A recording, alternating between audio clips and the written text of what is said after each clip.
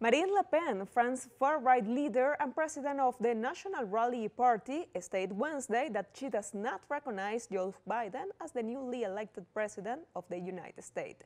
Le Pen said to be waiting to hear that the U.S. justice system will say.